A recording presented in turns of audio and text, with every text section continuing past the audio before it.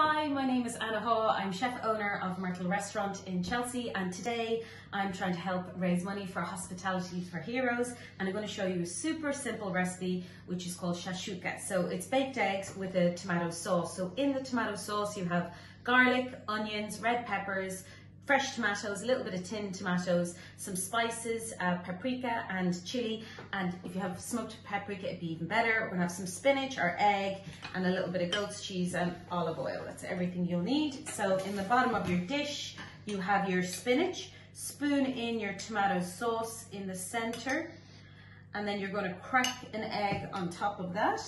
There we go. And sprinkle of goat's cheese. So you don't have to use goat's cheese, you can use chicken or chorizo if you like, but I'm using St. Tola, it's my favorite goat's cheese.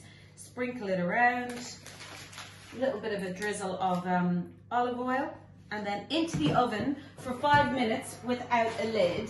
Then, with a cloth, after 5 minutes, place a lid on top.